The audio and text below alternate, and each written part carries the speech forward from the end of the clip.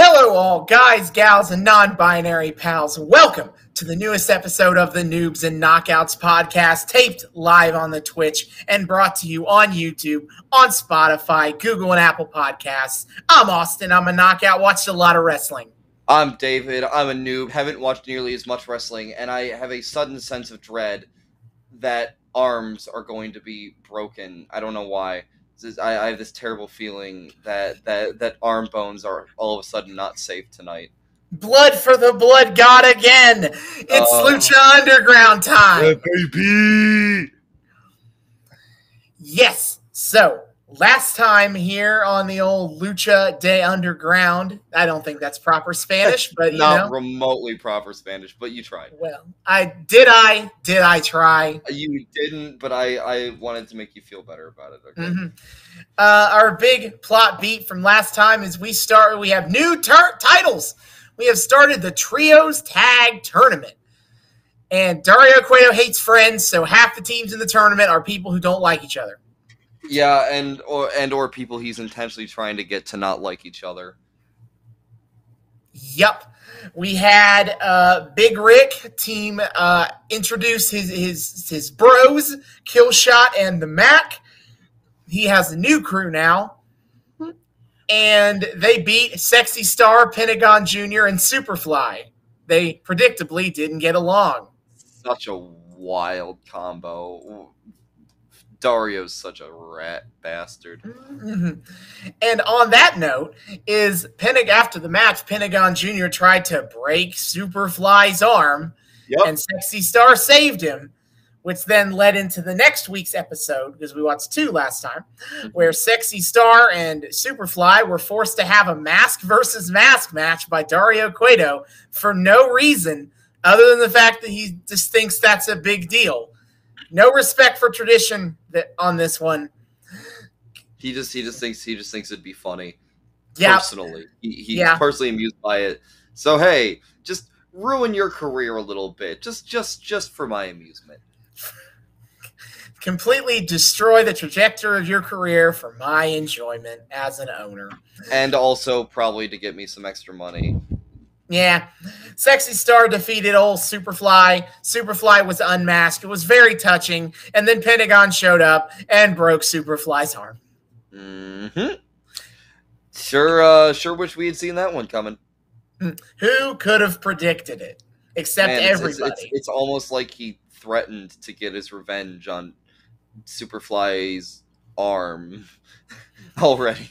Well, once he's claimed an arm for his arm god, he can't just not give the ritual sacrifice. Well, obviously, then his own arm's going to get ritual sacrificed, and we don't want that. No, we don't. Then who knows if the Lucha brothers could have ever formed? Oh no! What if? As we join these, I ponder the question: what if? Oh my god! Lucha Underground's what if? That'd be it. Oh no. Oh no. Oh dear. What if they had enough money to to actually pay everybody and keep going? What if they actually charged for admission to their shows? Interesting questions that we'll never know the true answer to. Oh, the mysteries of the universe. One can only speculate. Anyway, then we got the second episode. We had the second match in the Trios tournament where Son of Havoc, Ivelisse, and Angelico have been forced to tag team up with each other. Hey, I thought that was a very intellectually interesting match. I, for instance, never realized that you could legally tag in a partner by slapping them. It's true. We're learning all about the true bounds of tag team rules. But they defeated the team of Drago, Aerostar, and Phoenix, where Drago and Aerostar had their 4th match in their best-of-5 series, and now that it's actually getting down to the wire, oops, it's not friendly anymore. Oh, no. Yeah, God Who could have predicted this? Oh, no, if only Dario had thought about the friendship he would tear apart by doing this. Why does nobody think of the children? Oh. Anyway, they got the odd trio, the love triangle won the day, and they're going to the finals. Is it really a love triangle if it's literally just Angelico is into Evilise? Does that make it a love triangle? It's a love triangle where it's two one-sided attractions and nothing else. Wait, what other attraction is there? Is Evilise? I would argue that she would prefer to still be in a relationship with Son of Havoc as opposed to have gotten dumped. Yeah, true, but I feel like that's less because she's attracted to Son of Havoc and more like she just wants an abuse puppy. Fair. Either way, this is a love triangle that doesn't have a whole lot of love in between it. Yeah, man, it's almost more like a hate triangle or something, but I guess that's not a phrase, so whatever. It's not a thing. It should be. It should be. Anywho, as for that third segment of the trios finals of the tournament first of all, we had Johnny Mundo return to the temple, and he beat Angelico, and then he put himself in a tag team with Prince Puma and Hernandez.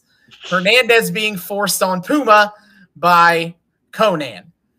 And Mundo being forced on Conan by Puma.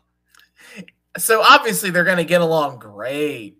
Yeah. Look, I still don't totally get what the beef is with Hernandez personally, other than that he's just kind of like Conan personality-wise, and that's enough to grate on both Puma and Mundo. Yeah, I think if Puma could talk some more, I might have a better sense of where his head's at and why he doesn't like that Conan's old friend is part of this group right now. Yeah, the silent cartoon character shtick is starting to get weird. Yeah, sadly, you're going to be waiting a while before he starts talking. Okay. I imagine, I hope that means it's a cool moment when he finally does talk, but dear God, it's just weird at this point. Like, it was a cute meme when he was doing the interview with Conan and Vampiro, and he kept trying to talk and Conan kept talking over him. But at this point, there's a cartoon character that this is like who doesn't talk, but I have no idea who it is. But it's like that, where there just continues to be increasingly nonsensical times for him to not use his words. So Prince Puma, though, he'll be facing the team of King Cuerno, Cage, and Tejano. We're all just kind of working together now. And he beat Cuerno in a match for the Lucha Underground Championship as a precursor to their match in the Trios tournament. This is true. But it's still, everything also then broke down and ended in a fight. Yes, of course, because God forbid there's any cohesion in the temple. We gotta have soap opera levels of drama, baby. That's what Dario's here for. Johnny Mundo also passive-aggressively talks shit to El Patron. This is true. You know, I just got this image of Dario Cueto sitting back in a recliner. He's in a robe and slippers, and he's got a remote. He's facing this big-ass flat-screen TV, and he's like, I just need to watch my stories. My stories are on. And he flips, and it's just fucking backstage footage from his temple. And he just sighs dreamily and sips on a mug of hot cocoa. He is content. I feel very strongly like this is a possibility of a thing that Dario Cueto actually does. Well, due to, I think, these two episodes that we watched last time, they had a lot. They were good at using multiple matches to kind of progress stories. So there's actually only one other thing to talk about. Oh yes, is the return of Black Lotus. Finally, Jesus Christ! She has finally revealed She's alive, and she has been informed by El Dragon Azteca, the man who saw her family murdered by the monster Matanza. Yes. And now he is training her to get her revenge. So maybe we'll see a training montage with her soon. Who knows? Who knows? But yes, tonight we'll be watching 2 episodes.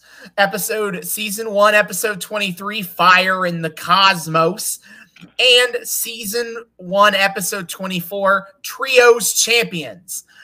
So based off of the Wikipedia episode descriptors, I will say that tonight we will see the finale of the Drago Aerostar Best of 5. Sounds about right. Yep.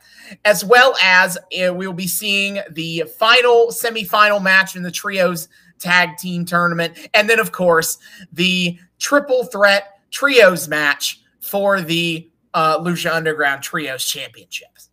Oh, hell yeah. Mm-hmm. So, if you would like to watch those episodes along with us, then you can do so at tubi.tv. TubiTV.com. I say that multiple times. I've made that mistake multiple times. Tubi TV is basically a streaming service, but it is completely free with ads.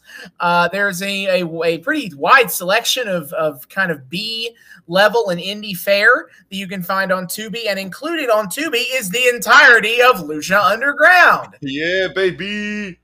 It's very convenient. And again, it's free. You just make an account and you are set. Yep, it's dope. Yep. So we will be back in the back half to talk about Lucha Underground Season 1, Episode 23 and 24. Woohoo! Yep. And we are back. We have just finished Season 1, Episodes 23 and 24 of Lucha Underground. Damn, have I mentioned before that I fucking love Lucha Underground? Because I fucking love Lucha Underground. Feels like it's been too long since you've said it, like a whole month maybe. Jesus, a whole month? I don't say it nearly enough. Hey guys, I fucking love Lucha Underground. It kicks ass. 2 great episodes to add to the collection.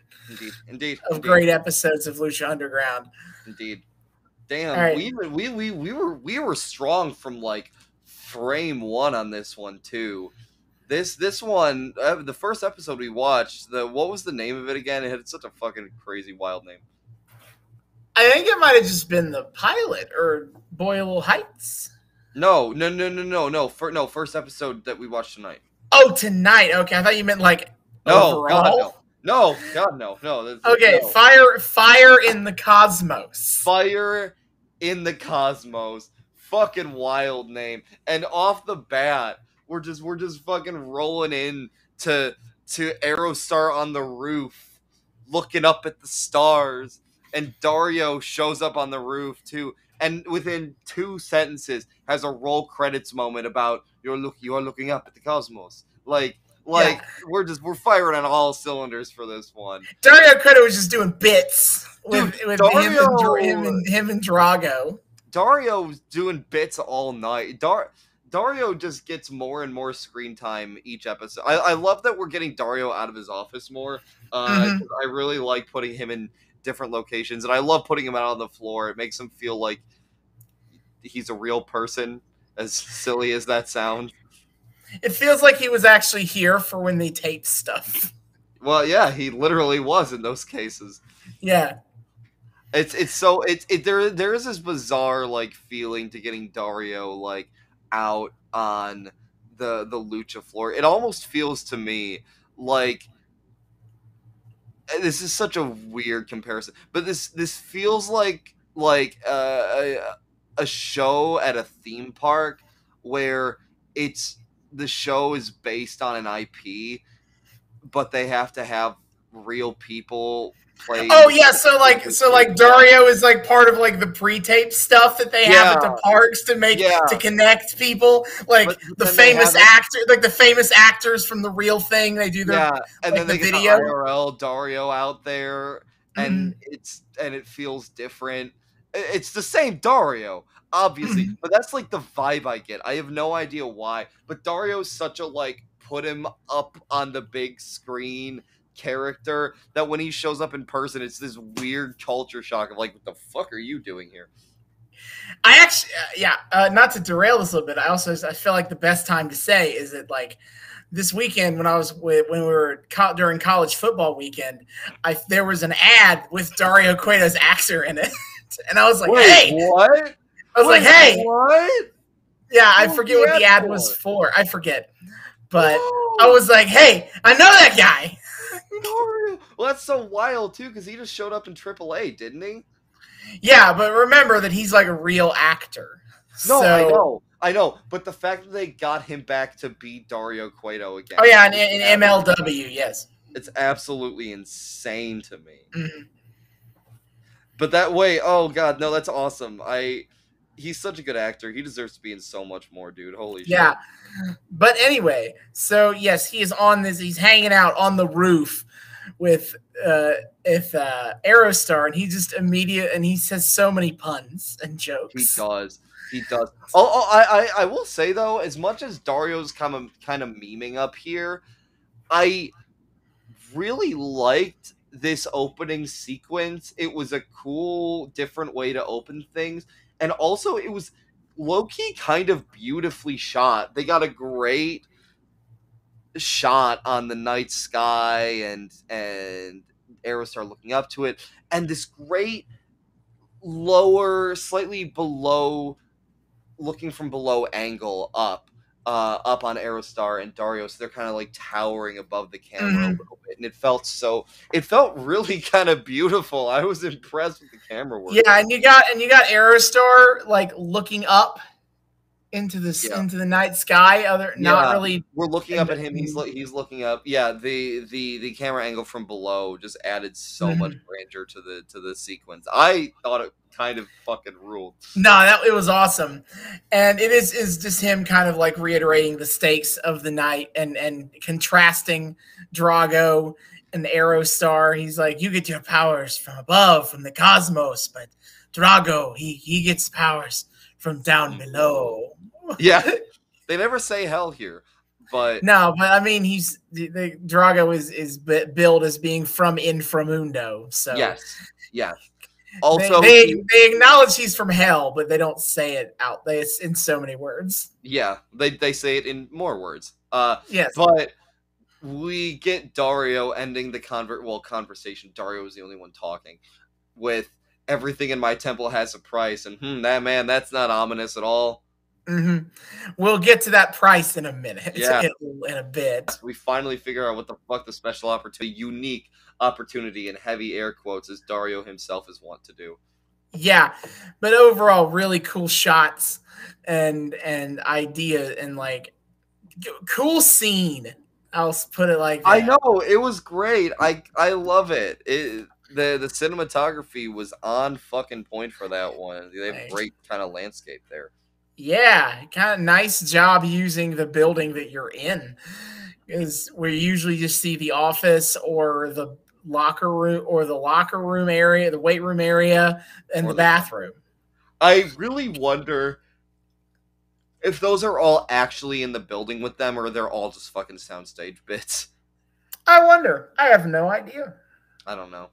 But then we get to show proper. Off the bat, I have to say, this episode, Vampiro's really feeling himself. I don't know. I don't know what was going on, but I'll have what he's having. Vamp is fucking hyped up, and he stays that way for the entire episode. Dude is having a night.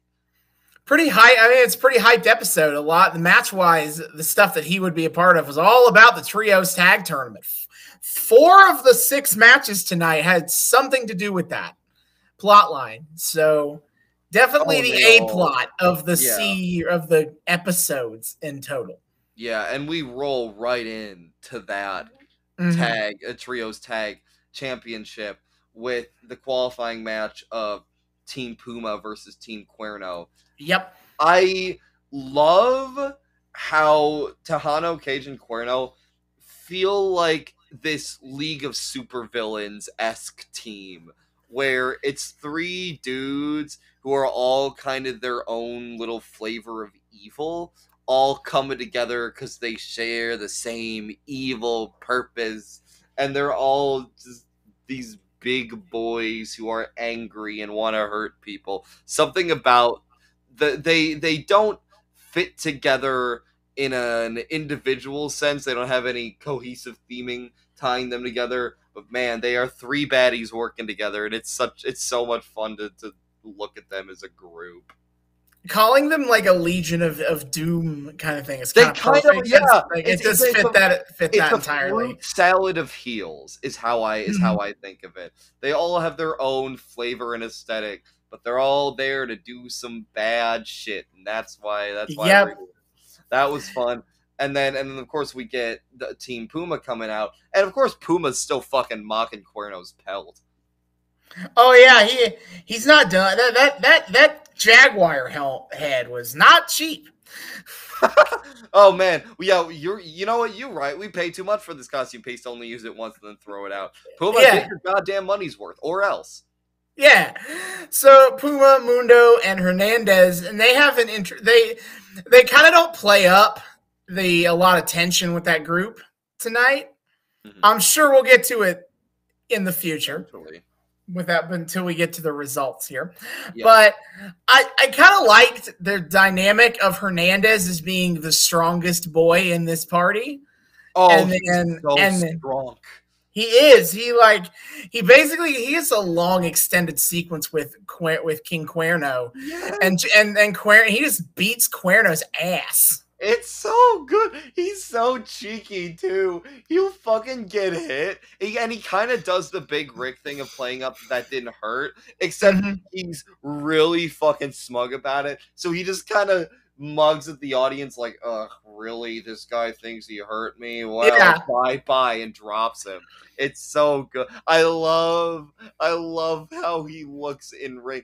Because, yeah, he's this big, tall, muscly boy. And he just does not let himself get hurt. It's such a funny fucking effect. Yeah. And then, of course, you got Puma and Mundo just going out of their goddamn minds with their flippy shit. Yeah. No, not Puma. The other one. Mundo does CrossFit. He's got to get flippy.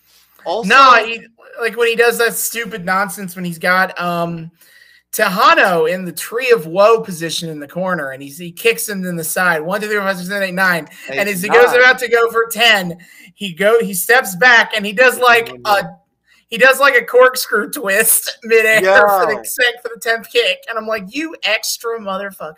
Well, here's the thing. For as much as we're playing up Mundo and Hernandez don't get along, I really like the fact that they're both ostentatious as fuck, and that works together really well visually in ring, because they both just love showing off how cool and good they are in different ways, but they're both little showmen who are just having a little bit of cheeky fun. So I feel like that created a fun little dual aesthetic there. Also, sidebar, I fucking love just the fact that Vampiro is constantly ragging on Conan in the commentary. Every chance he gets, he just throws a little dig at Conan. He just so does not like him, and it's so funny how he just will not let that little grudge go. He got pissed at Conan once for interrupting Puma in the interview, and he has not let go of that stick. He's like, now fuck this guy forever. Can't trust him. He's a piece of shit. Also, Stryker with a Sting reference at Cage. Yeah, at one point, Cage just starts laying in. I think he might have done the Stinger splash too, to be fair. But then he's like, "Is the man called Cage?" Well, I thought that was when he first. I didn't think that was before he even fought. I think that was like when they first showed up. Maybe No, he was definitely doing stuff in ring. That's right. It was at that point. But yeah, also something about this match I really, really liked. It was a small thing, but something that gave me a lot of satisfaction. So Cuerno's been this big, scary, bad guy boss for a lot of the run of this show thus far. And for good measure. They play him up a B-tier boss. B-tier boss. Well, he's really powerful. He's terrifyingly smart. And he's quick and he's nimble. He is adept at everything. He is your worst enemy to have in ring in a lot of ways, because he's just the all-arounder, can do fucking anything. And that makes him a really imposing figure to see in ring. I think for me, the most imposing figure I see in ring out of all of them is King Cuerno. And it always stresses me out watching my faves fight him, because dear Lord, they're gonna get hurt. Oh no. But they have this great little thing of Puma and Mundo see Cuerno winding up his finisher at one point to use against Hernandez. And yes, okay, I want to stop. I love the shot on this, talking about cinematography. Is Hernandez had just done a dive to the outside, and he's like mugging for the crowd, and they frame it so in the background you get this really cool like front to back shot of Cuerno putting the quiver for the arrow from the depths of hell. Yeah, his dive, and then Puma and Mundo team up to stop him. And Mundo team up and catch him. And I can't remember if commentary points this out or not, but something I realized in that moment at the very least. Commentary does point this out. It's Puma and Mundo, who have both historically fought against Cuerno and had varying degrees of loss and victory, adapting to him. They have come to understand the great hunter. They have been his prey enough times that they're learning more and more how to fight back. And I really like that. What a great way to show some of your top heroes standing up to one of your most imposing villains. I really like that progression for them. It's a small little thing, but it's so monumental to see them find little ways to really effectively combat Cuerno's tactics. I thought that was a phenomenal moment. Absolutely. And was also this match was the first appearance of Delavar Daivari. I don't know who the fuck this guy is. Yeah, okay. Austin's commenting on him, and he's just kind of like sitting in the audience. Austin's like, "Oh, this guy. I didn't realize he showed up this early." Okay, and I'm like, "Oops." Yep, Delavar Daivari. Okay, so his biggest role before this was working in WWE as Daivari, and basically he was an evil Arab. Okay, oh, no. So his first major role was with Muhammad Hassan in 2005.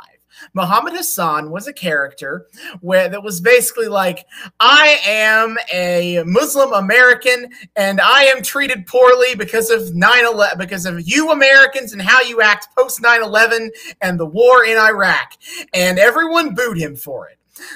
Oh, God, no. And then to make it, and that character was written off TV because eventually they decided to transition him into kind of, instead of being like a sympathetic heel character who is like making a good point about racism in America, he kind of eventually becomes a terrorist stereotype. And not only that, he also becomes a terrorist stereotype. The episode where he transitions to this as part of his character happens airs on an episode of SmackDown the exact same day as the 7/7 bombings.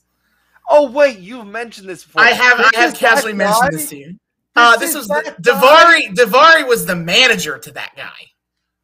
Jesus Christ! And then, of course, after that happens, they quickly kind of run that character away. And then for the next several years of time, Daivari is just kind of like the evil Arab manager character. Like if you need to get across that a character is a bad guy that you should boo, put Daivari with him. Those damn Arabs can't have heels without having some racism. Am I right, boys? He does end up having a semi-prominent role when the Great Khali, who is a 7-foot-tall Indian wrestler, first came into WWE as a monster heel before they turned him into a goofy babyface. That's a whole other story. But Daivari, when he was an evil heel monster, Daivari was his manager. But then he was released, and after that, he bounced around the indies for pretty much the rest of his career, actually. Like, he had little stints in TNA, he had a little stint in Ring of Honor, he did all the indies, and now he is here in Lucha Underground. Well, I'm happy for him. I guarantee you he'll get treated with a lot more respect than he did in WWE. Man, we keep seeing that as a theme. I will tell you that 100% he will not be playing an evil foreigner in Lucha Underground. Yeah, they keep doing this thing where they take heels of non-white races who were disrespected by the WWE and made into heels into kind of cultural hero baby faces, or at least this dude is super awesome and you should fucking respect him characters. Anyway, he kind of gets a lot of like he is the Chekhov's gun of this episode. Hey, if you introduce a new character in the stands in the first act, in the third act he's going to interfere, and that certainly happens. Them.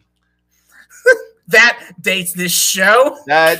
Look, I've already mentioned Full Gear like twice already. I've dated the fuck out of it. I'm just gonna roll with it at this point. Yeah, but yeah, we will get more of Daivari. He shows up in most matches the rest of the night, just kind of sitting there being like, yeah, this is some good wrestling. But we'll get back to him in the last match of the second episode. Yes, good wrestling. But yeah, the match ends when, despite their best efforts, the Legion of Doom, they pin Prince Puma, and they defeat him with a little bit of help from the old bullwhip. Well, of course, you can't have Tejano in the match without a bullwhip. No, a waste of Tejano. Cuerno gets the roll up and gets the pin on Puma, and it's kind of a striking moment because you're like, oh shit. Puma doesn't lose very often in the temple. Will this mean that we see more Tejano and Cuerno facing Puma for the title? I guess we'll see. Yeah, I wonder what's gonna happen with Cage, because his belt aspirations are sure are not doing great right now. But he doesn't seem to take defeat well, so we'll fucking see. But yeah, oh my god, the champion got pinned, so he doesn't get to be a double belt holder, and he has the disrespect of, oh shit, he got pinned by someone who doesn't hold the title. Oh no. Yep. So after that, Dario makes his first in-ring appearance of the night. I want to point out too, like, something I was thinking during this match is Team Puma gets a lot of really cool moments. I'd argue even more than Team Cuerno gets. I'd agree. But yet Team Cuerno still gets the dub, and that seems kind of almost to defeat the rule of cool of wrestling. But I was thinking about it, and I realized maybe it's less so this wasn't paced well thing, and more of a Team Cuerno is so OP just because they have the 3 top heels, aside from Penta, all rolled into one. And they're all fucking powerful as shit and can just do some damage, that taking down the champion as a team effort is almost effortless for them, which makes them a scary fucking group. And it's a cool kind of thing I noted about that. If they can stick together, that's a real danger to Puma. That's a big if for any tag team, as we've learned on this show. That's true. After the match, Dario appears. And he's very excited about next week's trios title match, but he would like a preview tonight. And so he tells that we are going to have a 3-way match between one member from each team, and he says, Cage, Tejano, and Cuerno, decide amongst yourselves who's going to wrestle, because we're wrestling right now. Yep. Yeah. He wants a little sneak preview, which is crazy. Yes, not always. You don't always see the heels be the sympathetic characters in the way of Dario's madness, by way of Dario's manipulations. But everyone's sympathetic in contrast to Dario goddamn Cueto. So we have the match. It's Cage is the one who sticks around from among the heel team, and then the other members are the Mac and Son of Havoc. Which is an absolutely wild matchup. Like, it's such a crazy hodgepodge of these all very talented workers, but who otherwise don't really have all that much to do with each other. But we do get a great match out of it, because all three, of course, are phenomenal in their own right. Mac is surprisingly nimble. Cage, of course, is the machine TM, but he really is strong as shit. And Havoc is a great all-arounder, just really good at doing some damage and throwing some strategy into how he's fighting. So all three working together, well, working in the wrestling sense together, was a fun spectacle, and helped pad out the episode, I suppose. Yeah. Also, I want to give a shout out to Cage, being one of 2 wrestlers on this show who had to wrestle 3 matches in the same day, because this episode and the other episode we watched tonight were both taped on the same day. Yeah, that's so freaking brutal, dude. I can't wrap my head around that. That's so nuts. Oh, yeah. But inevitably, the machine is too strong. Then the commentary says, like, oh, rip, because Son of Havoc was on his way to getting the dub. He had Mac all set up. He's going for the shooting star press, and then Cage grabs Mac, pulls Mac away, and like throws him into the fencing. The metal fences that cover the ring, clogs him right there. You know, if we're using academic theories on suspense for this one, I really have to liken this moment to Alfred Hitchcock talking about the bomb under the table. Because when we saw Havoc setting up for the shooting star press, David, I lost your audio in the middle of that sentence.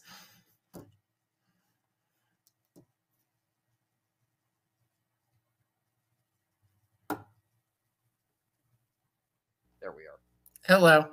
Okay. Anyway, so if we're talking about academic theories on suspense here, I kind of have to liken something here to Alfred Hitchcock talking about the bomb under the table. Because Son of Havoc is setting up for the shooting star press, right? And while he's doing that, I noticed Cage in a position that I don't normally notice him in, which is down on the ground, sitting and watching. And I thought that was unusual. And if we want to talk about cinematography again, the fact that this match in this moment is being shot in such a way that you notice Cage, because Cage is kind of, he's outside the ring, he's on the floor, and he's kind of hanging on the apron looking up. And you're like, all right, what's he doing? Because Cage normally doesn't do this. It's weird to see him kind of sitting one out, even if it's strategically him trying to catch his breath. It's so weird to see him doing this. And so we cut back and forth between kind of this overhead view where we see Cage and Havoc just in the corner setting up for that shooting star. And right as he goes for it, we cut back to the overhead, and Cage pulls the Mac out of the way. And all of a sudden, we see, damn, even in the moments where we think we see some vulnerability for Cage, where he needs to catch his breath or something, it's still all part of his work, all part of his plan, his machinery, machinations to get machinery the machinations. Look, I had a striker moment. Don't judge me. It's all part of his plan to get the dub at all costs, no matter what he has to do. So I so appreciated that we had. I noticed, like, wow, we're actually seeing Cage. Nope, it's all part of the bit. God damn. It's so well crafted for moment to moment, dude. It's so I love this show. Yes, but then and also not to speak nothing to say nothing of the fact too that this was a total filler match that they still made obviously entertaining, but B, they actually gave something to by just being another highlight of what a fucking flippant, psychopathic, narcissistic, greedy rat bastard Dario is. Of just, you just wrestled a match, wrestle some more for me, dance for me, because I think it would be entertaining. Bye-bye. Oh, God. even the filler serves fun little purposes. Oh, I love this show. Yes, of course. And then, but Cage does get the W. He pins Son of Havoc with the Weapon X. And poor Cage. I mean, that is a Wolverine reference. Cage is a giant fucking X-Men nerd. Anyway, Cage gets the dub. And he has the vaunted momentum, which I lampshaded about 5 seconds before Stryker said it unironically. Yeah, they've got the momentum. God damn it, Stryker. So many tropes that are so silly. Oh, Christ. What does momentum mean in this context? Please explain. I really don't know. All right. After the next thing we get is we're in the bathroom. And Drago is in front of the mirror. And guess who comes out of that stall but Dario Cueto? Of course, naturally. Yeah, he hits a lot of the same beats he hits with Aerostar, so not a whole lot to really say there. But of course now we're in the basement of presumably the basement of the temple, because it's all down low in the locker room area. So it's all thematic. It's all thematic. So we met Aerostar amongst the heavens, and we met Drago amongst the depths. Also, I love the fact that Dario's pulling the ultimate power move of just walking out of a stall after having just taken a piss, still zipping up his fly, just casually making conversation to Drago as he's trying to hype himself up for his match. He's that kind of guy in the public bathroom. Yeah. Also, he said something about, I remember the first time we talked, and I'm like, talked when? Half the people on this show are practically non-verbal, Drago included. Yeah, and it's the first time we talked in this very bathroom. In this very what is with Dario meeting his workers under bizarre circumstances in bathrooms at a fucking restaurant with a built-in. Oh no! Mariachi Loco wasn't even a mariachi performer. He was a dishwasher in the kitchen of a restaurant, presumably. What, Dario? How do you find these people? What is your method, dude? What is your business model? Don't question his madness. I don't even know if there's method in it, Austin. There's always a method to the madness. He is a super genius. If you say so. Then we get a bit in the ring with Pentagon Jr. He is not. They say explicitly that he is not having a match tonight. So they're like, "What is he doing here?" Yeah. And he whispers something to Melissa Santos, who is the ring announcer, and she says that Pentagon has instructed me to say that this next sacrifice will be done for his master. Yep. And as she's trying to walk out of the ring, Pentagon just runs up to her and starts grabbing her because, spoiler warning, because oopsies, today's sacrifice is you, Melissa Santos. That makes it sound like she's won some sort of like prize. Congratulations, Melissa Santos. You are the winner of one arm breaking. Woo! Yeah. And so we've talked about how like the weird fact that nobody boos Pentagon Jr. for any of this shit he ever does. I even booed him a little bit. I was going to say is that this is probably the most he gets booed. Yeah. Is when he attacks Melissa Santos, who isn't a wrestler. And on the subject of Vamp feeling himself, Vamp gets real indignant about this. He's like, "Fuck it, I'm gonna get up there." He's throwing off his headset, and he looks ready to fight Pentagon himself because he wants to white knight Melissa Santos, I guess. And but of course, who should come a running but sexy goddamn Star, saving her fellow Wom from the tyranny of the evil, horrible arm breaker man himself. It was amazing, and I loved this impromptu beef between the two of them. Yep, a sexy Star has now put herself as the defender against Pentagon Jr.'s evil, and Pentagon doesn't appreciate that at all. Yeah. Oh, yeah. Really? Wouldn't have guessed. He's like, "Why were you not let me just physically dominate this woman and break her arm? Why am I not allowed to do that?" That's very rude of you. Yes. So Sexy Star is able to push Pentagon off enough to escape with Melissa Santos, and once again, Pentagon swears vengeance. He will have his revenge! And he will certainly try next episode. True. But first, we have the main event of this episode, Drago versus Aerostar. The final match of the best of 5 for the unique opportunity. Which, again, I can't stress enough, Dario himself puts in air quotes. And man, yes, they do a smart thing here where like Melissa Santos is written off the rest of this episode, and Dario is doing ring announcing duties. Oh, Dario on mic is a wild time. Okay, I'm gonna make a comparison here.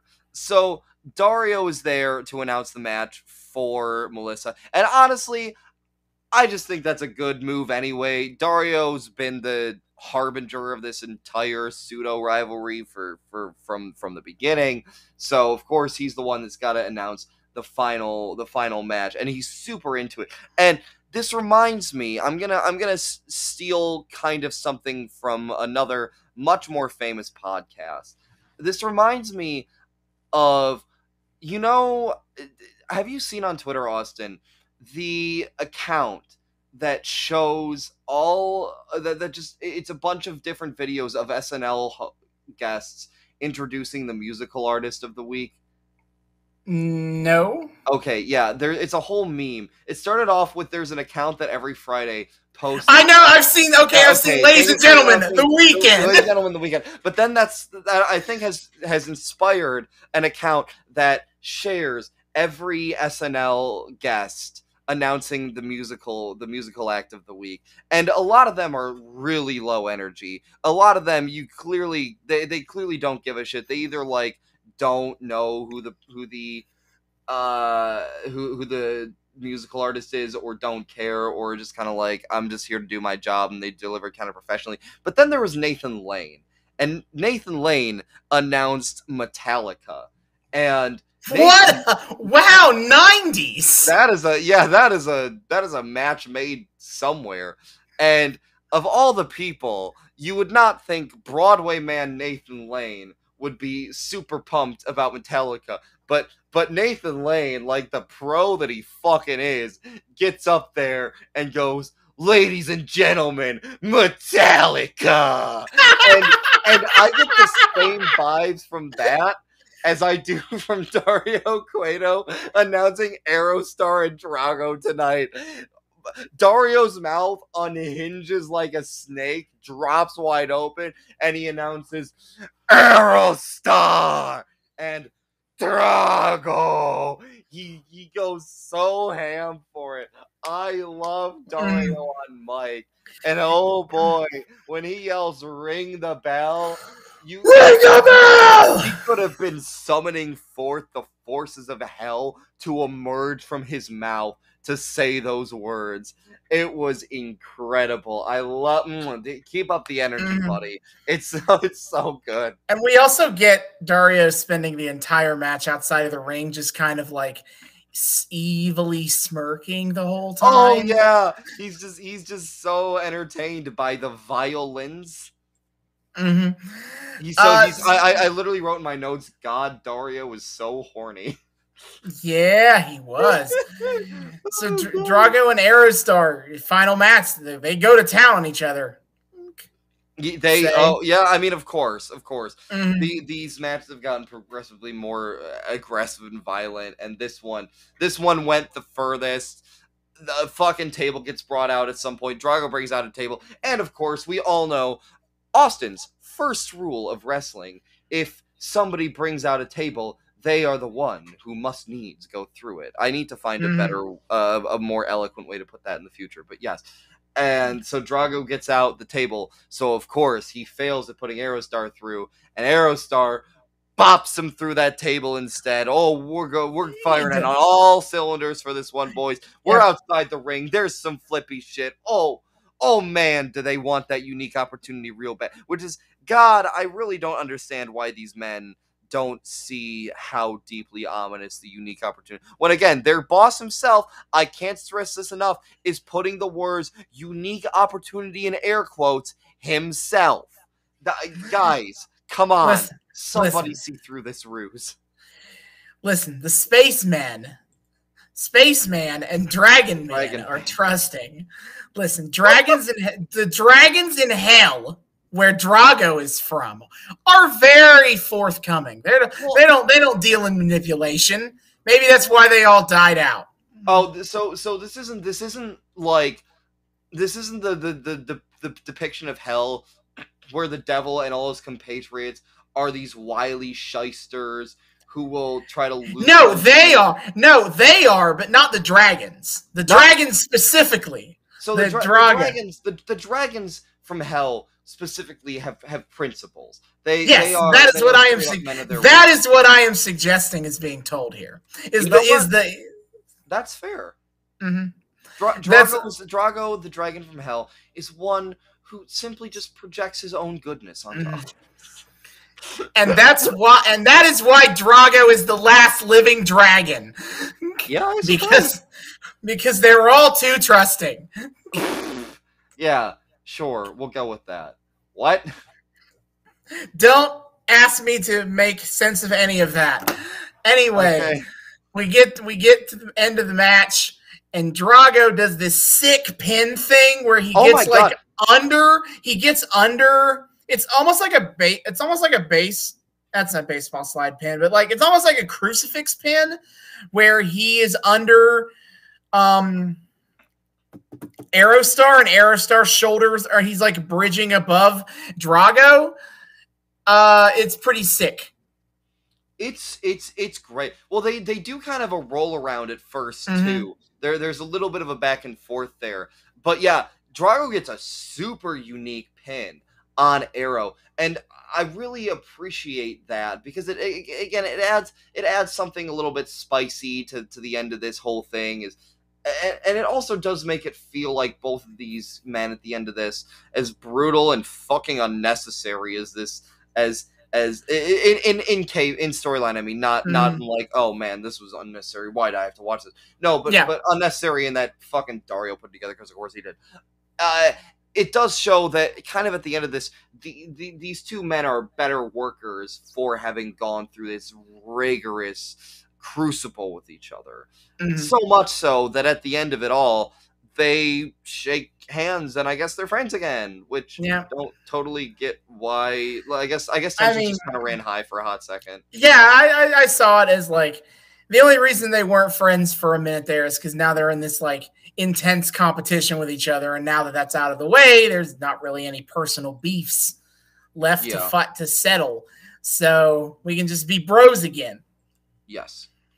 And as Drago is celebrating, in comes Dario to explain his unique opportunity. Yes. And he tells Drago that he is going to give Drago the biggest prize that he can provide him, a shot at the Lucha Underground Championship. Nice. But if Drago loses and doesn't win the Lucha Underground Championship from Prince Puma, he is banned from the temple forever. Forever?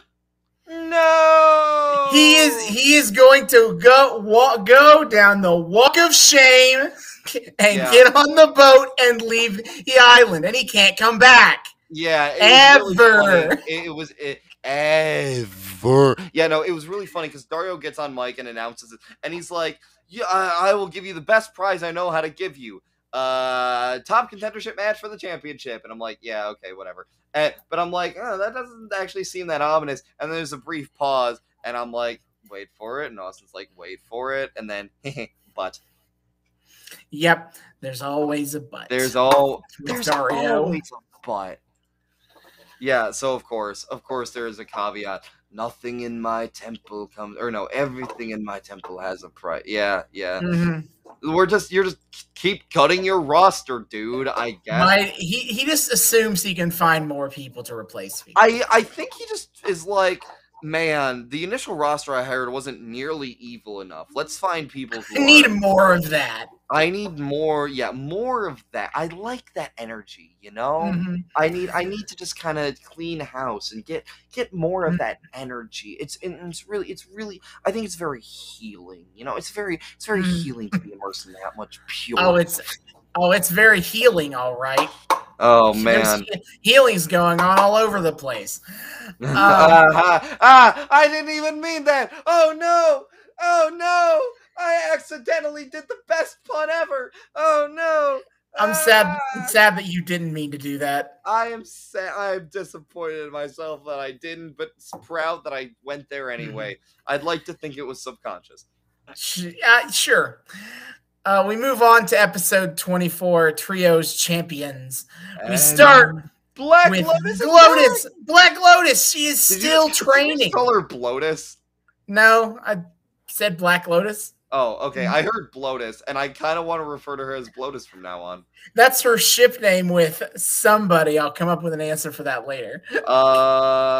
Sure. Or I don't know. I just like Bloatus. So yeah, Bloatus is black. Bloatus is back. Bloatus is back. You know what? Maybe Bloatus wasn't such a great idea. Anyway, Black Lotus. It's back.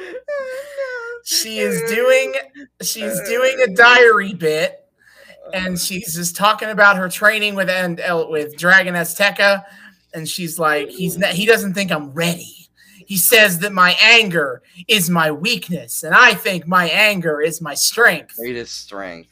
Well, I'm sure that'll go well for you. Mm-hmm. I've seen these kind of movies before. And so she then goes to do training with Dragon Azteca. Mm-hmm. And so he turns out the lights, and he makes her fight 5 NPCs in the dark, and she just kicks their ass. She kicks their asses real good.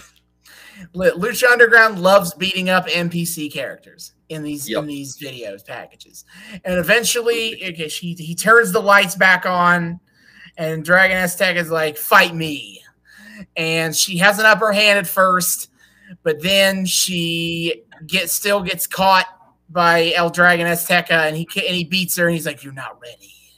Yeah. Gotta say, we got something approximating a training montage, so dreams and hopes paid off.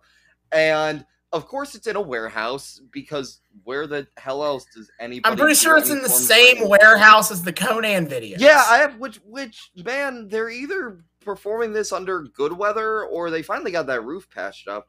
Man, yeah, they really need to do some work on that place. I don't know. But no, we get it's a cute little thing, and it's a great preview of what Black Lotus is going to be like, I'm sure, in ring. Right. She's quite adept, very She's a striker. She's a strike. Yeah, no, she's really great at lashing out at multiple opponents at the same time. Seems like she's very quick on her feet, great at adapting to difficult circumstances. So it's honestly a great little subtle way to hype up seeing her do whatever in-ring fighting we're gonna see from her. That's super dope. Yeah. Then we get on back to the temple for the first match of the night. Sexy Star versus Pentagon Jr. And really appreciate the work they do with Melissa Santos here, where she is clearly a little upset at having to give Pentagon Jr.'s name, and then she gets out of the ring and she's limping, and the whole rest of the night her ankle is like taped up. Yeah, and she's limping around as if she was actually hurt in the encounter with Pentagon last week. I know. I was almost like worried that it was an IRL thing until I learned that they were that all of those were acquired on that all that shit was taped on the same night. I was like, wait, did she actually like fuck up her ankle when? Yeah, I assume her ankle is fine with considering they taped this on the same show. Yeah, and the same day as the attack, so I assume she's all good. Yeah, but either way, nice little touch on Melissa. Good job. But she's announcing for the match either way, and I kind of feel bad that she has to announce the guy that just tried to break her arm for the fight. But we clearly know who she's rooting for. Yep. And so, yeah, Sexy versus Penta. Again, random little beef they generated, but I'm super here for it. Penta, I mean, not to act like a filthy SJW, but Penta does in a lot of ways represent all of the toxic dudeness that Sexy seems to be vehemently opposed to. He's just this big boy who wants to hurt people because he can and because he's strong, and probably I wouldn't be surprised if Penta's like, yeah, you're just a woman. You can't match up to a man. Like, I wouldn't be surprised. I doubt Pentagon Jr. in this iteration has the most progressive politics. But either way, it's shocking. I know. The man who worships some evil deity probably isn't a big fan of the DNC platform. But regardless, Sexy Star is not happy with him for good reason. He's tried to hurt a lot of people she cares about. So she's a surprisingly really good opponent for him. Of all the babyfaces to square up, because I'd been wondering a little bit, like, who can be the champion against Penta, and Sexy is kind of the perfect embodiment of that. She is a very great champion of the people-esque character, and Penta is very much against the people because he keeps hurting the little guys. So Sexy is a great matchup for him, and they work really well in ring together. They match up their styles well. Sexy's great at responding to Penta's brutal violence, and Penta's good at keeping an eye on Sexy's quick agility moves. And I got a huge kick out of the match. I thought it was a great moment. And pleasantly surprised that at the end of it, Sexy gets the dub. I kind of wasn't expecting that. Yeah, through all this is despite Penta's best efforts, and Penta does hit her with a lot of his big moves. He pretty much hits everything except the package pile driver and the arm bar and the arm breaker move. Yeah, but she perseveres through it all, and eventually she's able to pick up the win.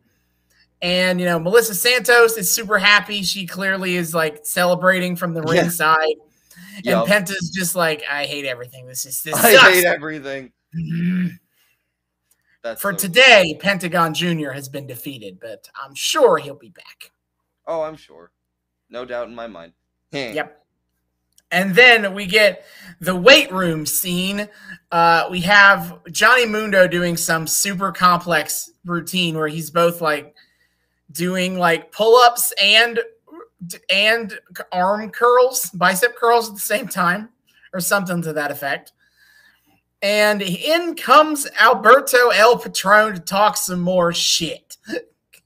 Yeah, they're really going hard on this rivalry, dude. Patron is being a smug dick about this. Yeah, it's really funny how far we've come from him being introduced as this cultural champion to just him dicking on Johnny Mundo for some reason. Yeah, he's basically like, Johnny, I see you're working hard to prepare for your trios title match tonight. Oh wait, you're not in the trios title tournament match. Yeah. And he's basically like, you're really talented, but you never win anything because you're a loser. Yeah, loser. And at the end of it, Moon is just like, yeah, leave me the fuck alone. Yeah. He's trying to, like, tempt Johnny to something he's basically doing an always the bridesmaid, never the bride meme on Johnny Mundo, trying to get some sort of rise out of him.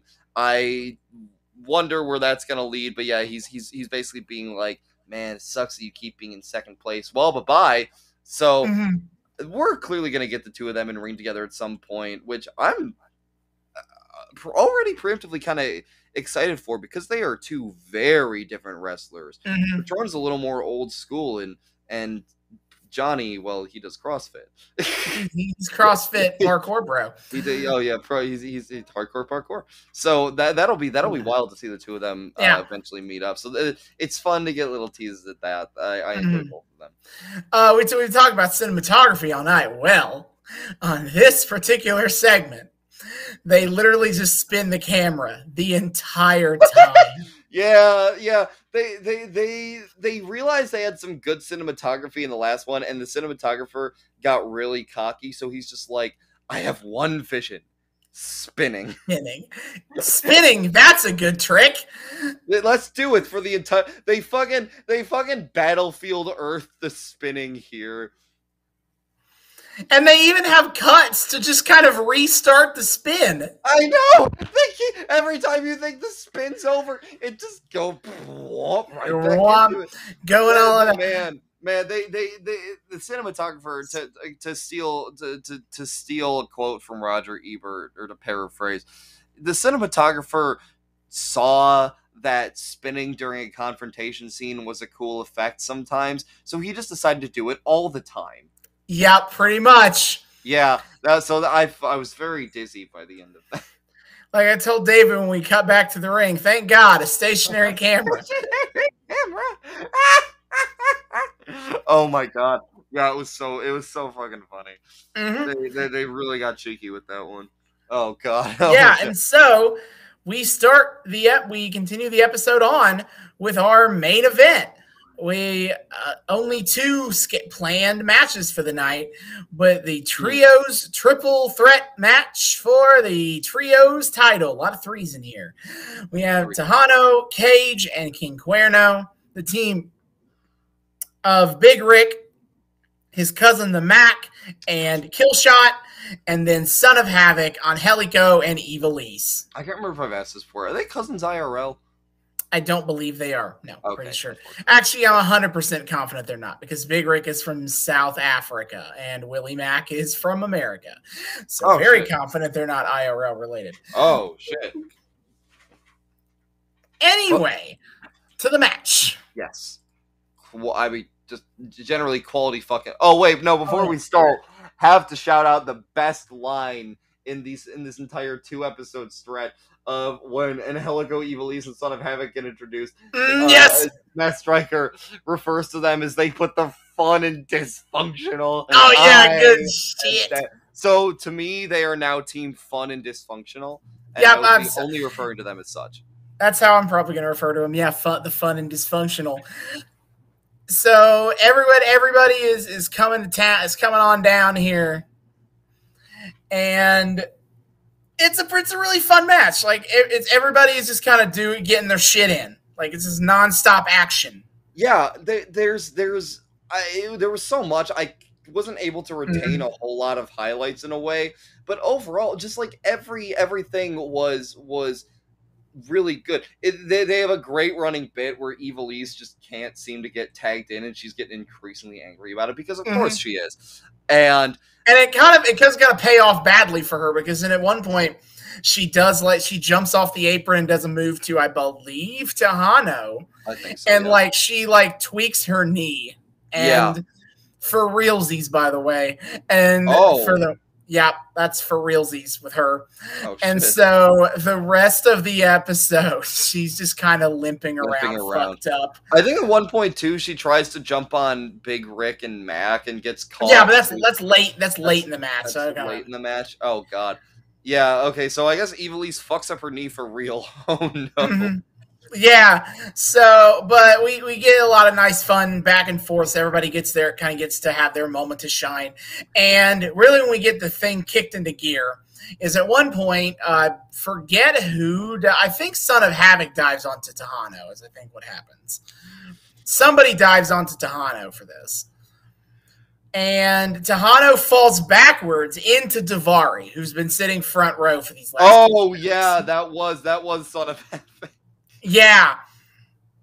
And then Daivari, after getting his drink spilled all over him, he's like, you know what? Fuck this. And he just starts going to town on Tejano. Yup. And the announcers are like, what the fuck? I mean, you just got here and got a ticket, dude. But I mean, I guess also this is an anything goes, anyone's welcome fight club, so I guess it's okay. Yeah, although I noticed that off in the background, they had the ref just straight up not looking, and I'm wondering if the ref was doing that to avoid seeing it and having to do a DQ, but it's like, what the fuck? It's such a weird little thing of like the ref just was staring off the other way, arguing with Rick about something. Yeah, I assume. Yeah, he has to pretend he's not seeing anything. That's so ridiculous because the Davari sequence is a couple minutes long, so it's just several minutes of the ref just not looking where the action was. You'd think Rick Knox was the referee, but he's actually not. It's Marty Asias this time. Oh man, no Danny Davis. That's not. No. We don't got any of the crooked ones out here. It's an actual dude. Just, I guess, being incompetent boob because he needed to take stupid pills for the sake of this match. Yep. So eventually, the fact that Davari kicks Tejano's ass leads to him getting pinned. Yeah. And the whole team is by kill shot, and the whole team is out. The Legion of Doom is out of here first. Oh no, that was wild to me too. I was not remotely expecting that. Mm-hmm. But damn. They got yeeted early on, and I'm wondering what's going to happen to the Legion of Doom after this, because they're too powerful to just disband after this. Some shit's going to go down. I feel it in the bone. Yeah, so now we get the rest of the match, the 3-on-3 of Rick, Mac, and Killshot with Fun and Dysfunctional, and. At this point, though, like, Fun and Dysfunctional is also running out of gas real fast because Evilise is real injured. Angelico is kayfabe getting his ass handed to him. Yep. There's not a lot of gas left in this tank for anybody. And so it's Killshot and like Killshot, Rick and Mac are just kind of in control, dominating the match. Mm. But eventually, the dysfunctional team they just kept fighting. Nobody's got bigger heart in this match than Son of Havoc, son. Oh my god, I know. And then Angelico's got the skill, and Evilise she's got the drive, I suppose. Yeah, she is fighting. She's fighting so hard through this injury. She's fueled on pure spite. Mm-hmm. And I'll touch more on this later, but it does kind of. You notice it starts to form a kind of de facto cohesion between the three of them. Yes, I think Stryker, when his long monologue at the end of this episode, covers it. Yeah, but yeah, the story they're trying to tell through this match and the next one is this team learning to work together as a group after not wanting to have anything to do with each other when this all started. Finally, the answer to can they coexist is yes! They can coexist! And eventually, they win. They beat, I think they pin Killshot. They win the match.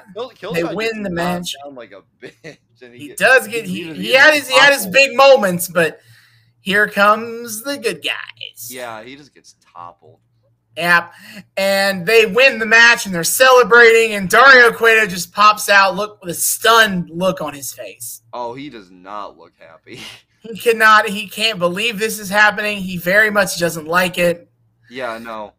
He's like, why didn't my bad guys win? What is this? Congratulations. I mean, sure, yeah, congratulations. He's literally like, wow, I literally didn't expect you guys to come out like this. I put you guys. He stopped short of saying, I put you guys together as a meme. Like, he's so fucking confused. It's hilarious, and it's fun to see Dario put on the back foot a little bit, but only a little bit, because of course Dario. He had a plan B. He always has back. I really want to know what would happen if he didn't have a plan B for this, and surprise, surprise, the crew gets brought out as no, you think you won, you didn't actually win. You have the real final fight is with the crew. I have to wonder if the crew would have gotten real mad if like Team Cuerno won and they didn't get to come out. I wonder how they would have taken that.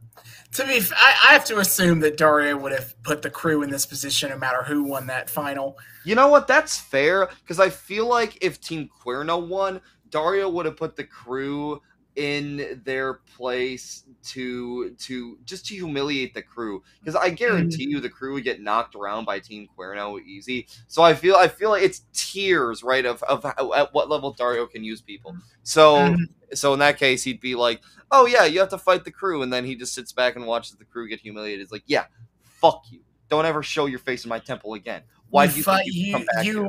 You worthless pieces of trash. But it is the crew's coming out for a no DQ match in our main event for the trios tag team titles. Yeah, and I thought for a second Dario might be a little bit merciful and let them wait till now. Oh no, he makes them go right after this. Oh, nope, sorry, we're starting right now. Yep. And the first part of this match is just the crew going to town. It's the crew doing what the crew does best, which is ganging up and dicking on people with their kendo stick. Yep. Look, the crew's effective, but they don't exactly have a variety of tactics. No, they stick with what works, and that's it. And we get some cool stuff, which the big setup for later is you got Bale and Angelico brawling up the steps. Yeah. And they're fighting over near where Dario's office is. And eventually Bale throws Angelico over the railing onto the roof of Dario's office and just leaves him there for dead. So we'll have to go deal with something else. Chekhov's Angelico as well on this episode. Oh, no. But now that we have the numbers advantage, they're beating down Son of Havoc. And eventually it all comes down to Ivelisse. She's in the middle of the ring. She's got one good leg, and the crew is ready to pounce. They got their kendo sticks. Time to go to town on the weak link. Yep. But then Son of Havoc makes his triumphant, heroic comeback. And like they call out on commentary is that, yes, he did it for the titles, but he also helped Ivelisse. He helped his after all this time. Yep. And again, this is what I was talking about with they're forced to work together. And they do a great little job of showing in this storyline that all three of them they clearly feel disrespected by what Dario's doing to them, but none of them are the type to take shit like this sitting down. And it starts off as a very individualistic thing for them. They all just are in their own pursuit of glory, everyone else be damned. But I think we see that they start to realize in real time, if they want to make this happen, they have to work with each other. They have to have some way to have team cohesion. I don't understand how they were able to put their egos aside, but they did. And at the end of it, Son of Havoc comes to the rescue of his borderline abusive ex-girlfriend. Personal growth in a weird way, and personal growth from Ivelisse that she takes it and doesn't bitch about it. Yep. They get Son, and then just to make the extra save, Angelico jumps from. Well, first I want to point out too that after Havoc makes his comeback, Ivelisse grabs the kendo stick and starts railing on. Oh yeah, that does happen first. Yes, she gets her moment too. She finally works off of what Havoc gives her to work with. She got one good leg. Yep, and she got one good leg, but she can use a kendo stick. Yeah, and beats all them fuckers down. It was a glorious moment. Yep, and then we get the moment is Dario. Just to be clear, Dario Cueto's office is several feet away from the ring. I don't know the exact measurements, but there is a separation between the ring and the rooftop. So Angelico vaults off of the roof and lands in the middle of the ring to land on the crew. And like, goddamn, my heart was racing a minute after when that happened. And like, I already knew he was going to do that because he was on the roof. I was like, he's going to go jump off that stupid thing, isn't he? I did not kind of see that coming. I saw him getting his ass handed to him, and I thought, oh, well, rip Angelico. No, Flyboy went all the way, and he flew down to that ring. It was an incredible moment. Stunts like that they're used so well. Oh my God. It was so fucking glorious. Holy shit. And eventually it all kind of leads to like a double team opportunity where on one corner you got the shooting star press from Son of Havoc, in the other corner you just get a crossbody from Angelico, and Ivelisse in the middle directing traffic. Yep. And they hit stereo top rope moves to get the double pin. 1, 2, 3. They have prevailed. The Fun and Dysfunctional are your first Trios Tag Team Champions. It's such a glorious moment. And, God damn it, Austin was right again. What started off as, God damn it, why aren't we done with this storyline, has turned into something incredible. Fuck you. I knew it!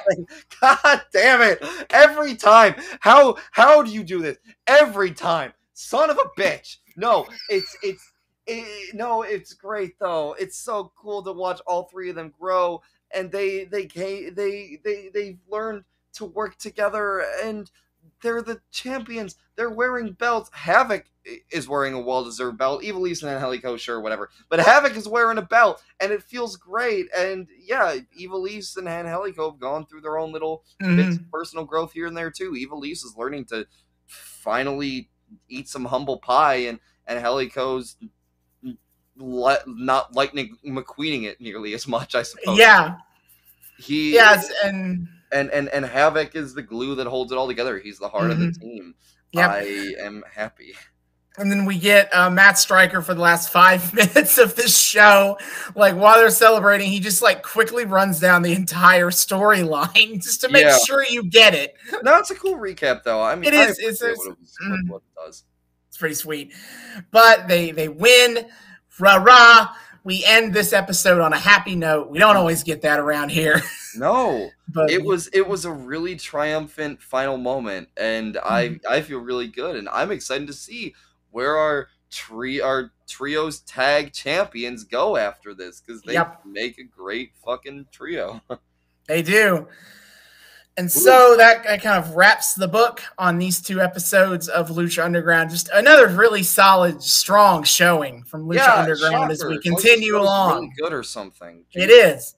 It's weird how this show became a cult favorite in the wrestling community. Who could have guessed? Wonder why.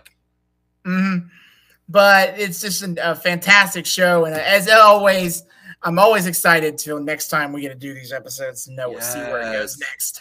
Yes. But that is it for now.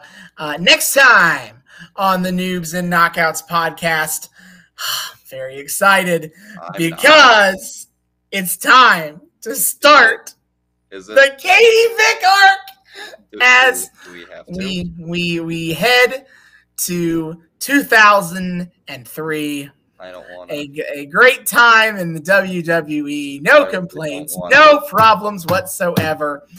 And Austin, Triple H is the World Heavyweight Champion on Monday Night Raw.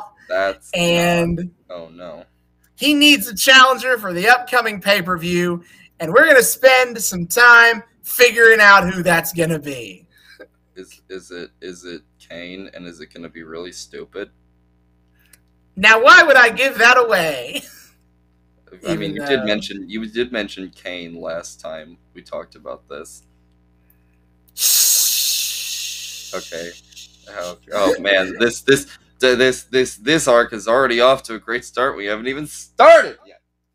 Yes, so that is next time we begin our trip through one of WWE's most infamous storylines. Help. Somebody please rescue me. Can somebody take my place? I don't want to do this show anymore. Guys, help. Somebody, I'm begging you. Nope, you have to do it. I say so. No. You're part of the intro. In fact, do the plugs now. Oh, God. Oh, fine. It's like my marching orders from sure. All right. Fuckers. Thanks for listening to another episode of the Noobs and Knockouts podcast. We're so delightful to have you all here. We hope you've had a great time with us. And thank you all for joining us. If you are a returning listener, viewer, what have you, thank you so much for once again welcoming us back into your eardrums, your eyeballs, what have you. We are so happy that you choose to spend your time with us week after week here on the Noobs and Knockouts podcast. If you are a first-time listener, viewer, what have you, thank you so much for joining us. We are so delighted that you came and joined us. We hope you had a great time. We know we sure did. If you didn't, or if you did have a great time and you would like to keep having a great time with us, you are more than welcome to. We here at the Noobs and Knockouts podcast like to think that we are welcoming to both noobs and knockouts alike. So whether you are a brand new member of the wrestling fandom or a seasoned veteran, we hope you feel welcome here and that you're having a great time. And if you would like to continue to join us and you're not entirely sure how to do so, well, not to worry, my friends, I have you covered. First of all, you can find us on YouTube. We are the Noobs and Knockouts podcast on YouTube. Hit subscribe. Ring that bell. Make sure it turns a nice little salad color so you get notifications every single time we drop a new episode. Like, share, comment, add us to your playlist. Check out our playlist. If you want to follow any of the arcs that we do, very specifically, if you any of the singular storylines without having to jump around, Austin has been kind enough to organize every single episode or every single arc that we follow into its own playlist. I highly recommend it. It's a great little organizational thing. If you want to follow a specific storyline one way or the other, check all that out. They're great. And plus, if you watch the more recent episodes, you can actually see our beautiful, wonderful faces attached to it. See us gesticulate and motion and speak words with our actual mouths. It's just a great time. Check it out. If you enjoy the visual element, or if you just want to support us on YouTube, it's a great time. If you want the audio only experience, of course, you can find us on 3 of the best places to find your podcast, which would be Spotify, Apple Podcasts, and Google Podcasts. Rate us, review us, download us, whatever the hell it is that gets our metrics up there. Just that sweet engagement. We love it so much. Check out the Noobs and Knockouts podcast on Spotify, on Apple Podcasts, on Google Podcasts for that audio only experience. Unfortunately, we don't have playlists organized over there, but you can just scroll around a little bit. It's not the end of the world. And just be sure to check us out on there and tell that algorithm, hey, these guys are pretty cool. We think maybe more people should be listening to them. I don't know. I'm just saying. This is me personally. Also, we are on social media. There are kind of 3 main places outside of our show where you can find us. First of all is Twitter. We are at Noobs and Knox Pod on Twitter. That's Noobs, the letter N, Knox Pod on Twitter. I'm pointing to it on screen. If you're watching on YouTube right now, bada bing, bada boom, bottom left corner. Check us out there. We drop dank memes. We interact with the broader wrestling fandom. We engage in the discourse. We post every single time we drop a new episode, so you guys know what the hell's going on. And of course, the highlight of our Twitter is, of course, live tweeting weekly wrestling. My friend, what is on the docket coming up? Yes, upcoming, of course, every Wednesday night, 8 p.m. Eastern on TNT is AEW Dynamite. Boom, boom. As the one wrestling show I consistently watch live every week, so let's go ahead and talk about it. Hey, yes, talk about it live. Of course, sometimes David takes over for me when I'm otherwise occupied. Mm-hmm. As, of course, that we also keep an eye on the WWE, AEW, and Impact Wrestling pay-per-views coming up. So, upcoming for that, for WWE, is WWE Day 1, airing on January 1st, 2022. Though I will say I can already tell you I'm not going to be watching that show because that's College Football Day, baby. Oh, shit. Sorry. But go ahead and plug that. If you're interested, of course, that is available on Peacock, WWE streaming service. I plug it enough on this show, not going to say more. The